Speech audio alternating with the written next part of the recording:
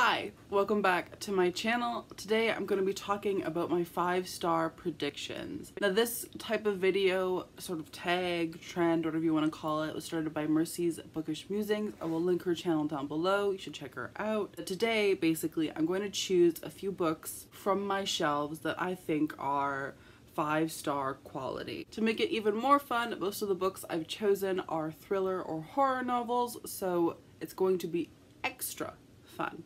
Let's get started. First things first, I'm going to start with a book that I've owned for a while. I would say a few months, if not maybe like a year. Positive I'm going to love it because it's prolific, and that is Uzumaki by Junji Ito. This is a graphic novel that's like horrifying. It's about a town that's cursed. The town is haunted by a pattern, uzumaki, the spiral. The hypnotic secret shape of the world. This bizarre masterpiece horror manga is now available in a single volume. Fall into a whirlpool of terror. That sounds amazing. Looked through some of the images and they aren't fun.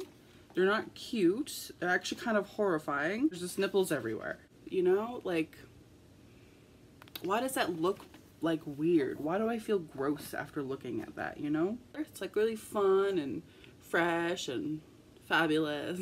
we just love this creepy, wonderful, but I think it's going to change the way I look at horror, the way I look at like illustration, because Junji Ito, from what I understand, takes great care and detail into his work. And so I only expect the best from this. Very excited to get to this. Who knows when I'll do it.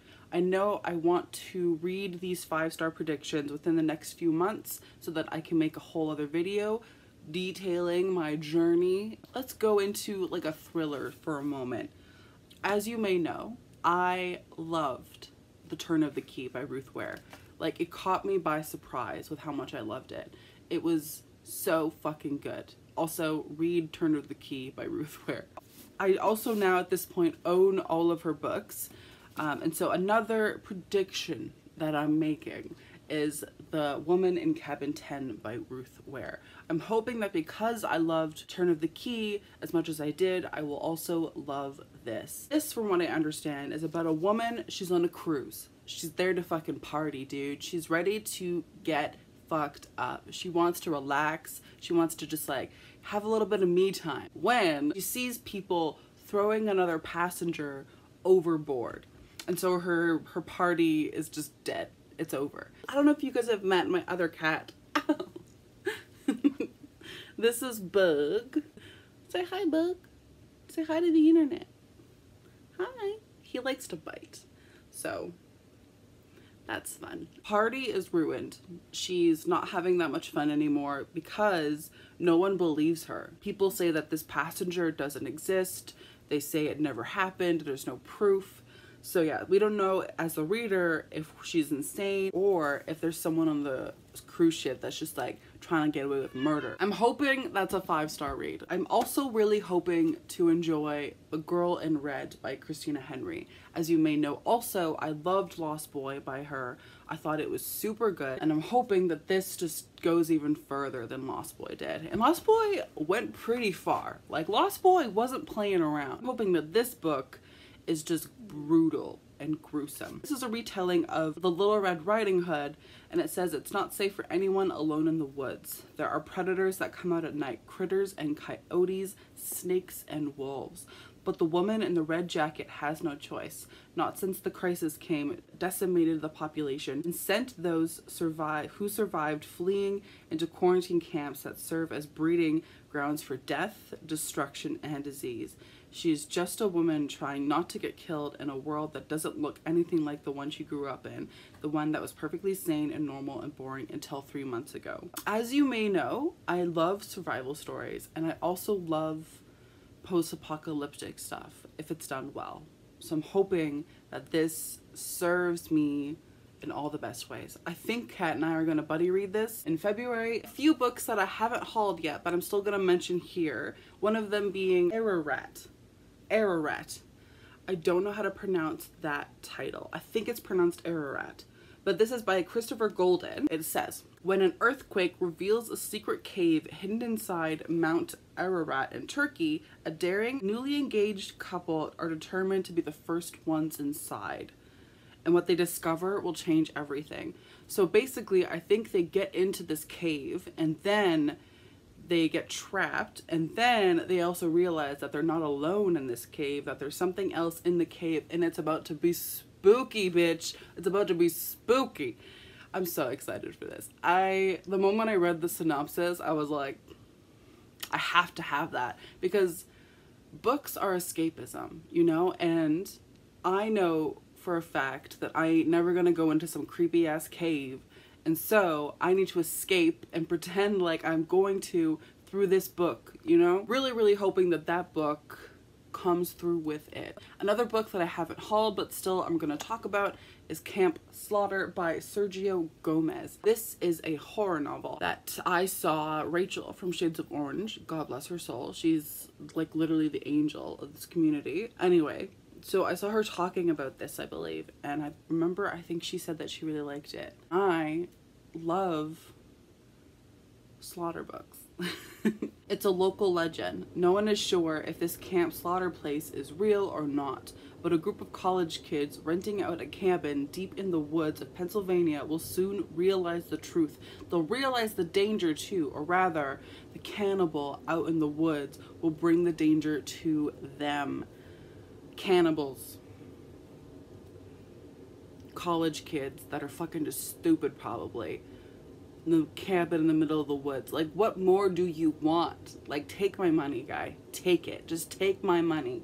I'm so excited for this. I hope that it's gross. I hope that it's terrifying. I hope it plays out like one of those bad horror movies, but like where it's like aware of itself maybe.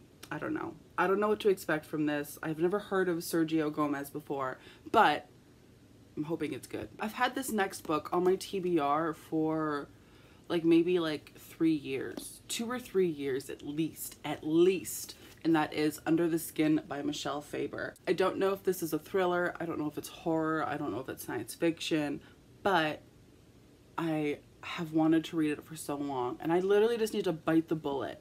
I'm gonna read this book in 2020. If anything, I should give myself like a due date for these books, you know? I should have these books read, let's say by... I'm gonna give myself 3 months to read all these books. So let's say that I should have finished all of these books by the end of May. So by the end of May, we're gonna have a definitive answer on whether I actually am gonna love this book. Because I've always felt like I would love it based on the things that I've heard and seen. Who knows? I'm just very hopeful for this. By the way, this is about a woman who hitchhikes into the vehicles of men and I think murders them or eats them or something.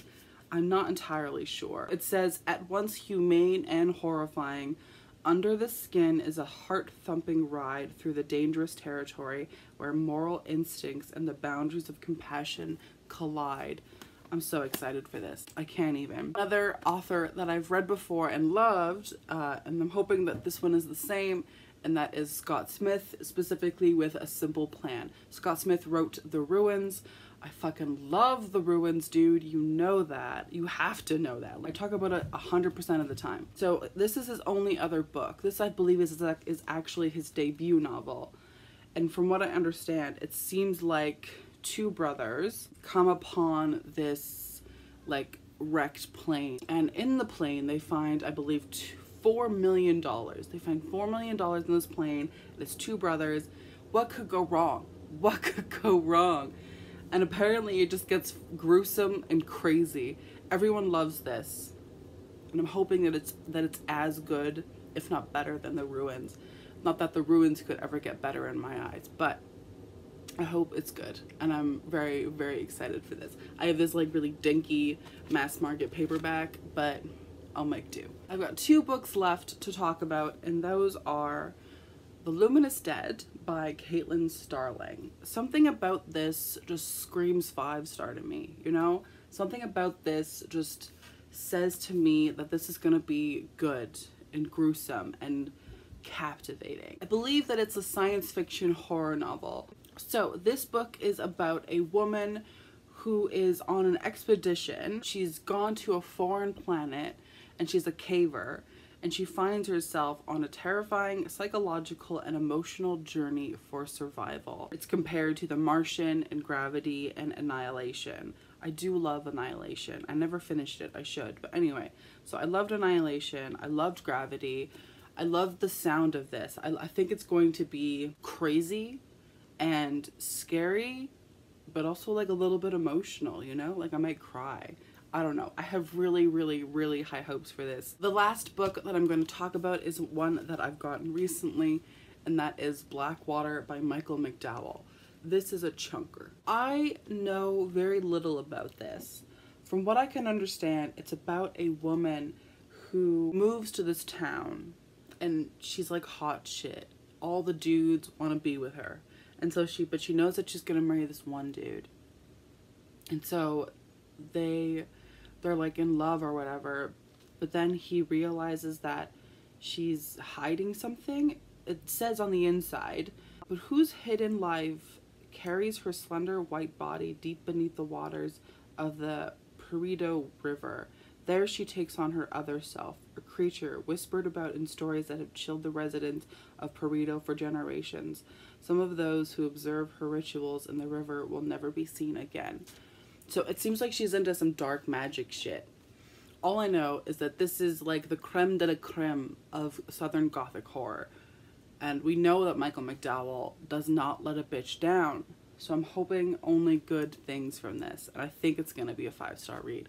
It's huge. Like, I think the audiobook is like 25 to 30 hours long.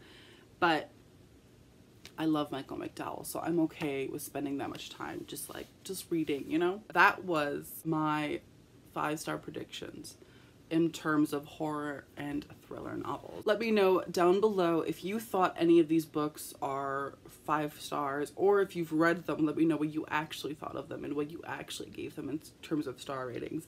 I would be super interested to know. Don't forget as well to hit subscribe, because we talk about spooky shit and scary shit and creepy shit right here. Don't forget to like this video, and thank you so much for watching. I will see you in my next one. Bye!